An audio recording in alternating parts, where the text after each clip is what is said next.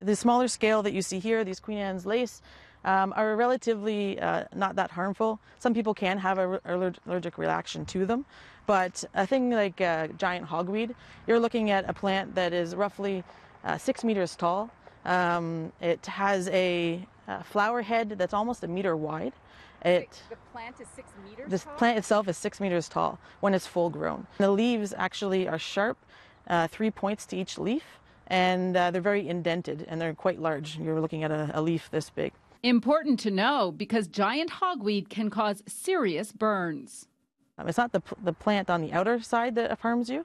It's actually the sap that's inside of it, whether it's on a leaf, on a stem, anything like that. If you go up and you break that stem, and what is the sap gets on your skin, and once the sap's on your skin, it actually removes your UV protection. And we call it photodermatitis sensitivities. And so once your UV is removed, the sun will be able to actually burn and affect and cause those welts and that sort of thing. So the longer you're exposed with that sap on your skin is the greater burn you'll get. Those who are sensitive could also be affected by Queen Anne's lace and wild parsnip. Well, giant hogweed has been reported, spotted and verified here along the Don River in North York, as well as along these banks, both areas here just north and south of Finch Avenue. The city has actively been trying to eradicate this invasive species for 5 years now.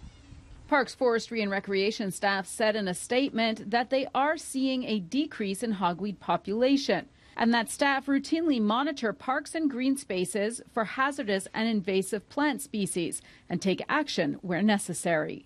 So the best thing you can do to repair it would be to cover it with a cloth, your shirt, whatever, something like that, to protect any sunlight to get it.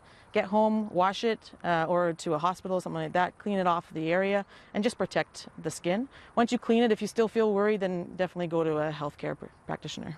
Well, there is an app that actually tracks and verifies sightings of these invasive species.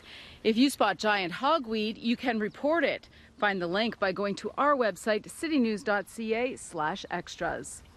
In Toronto, Audra Brown, City News.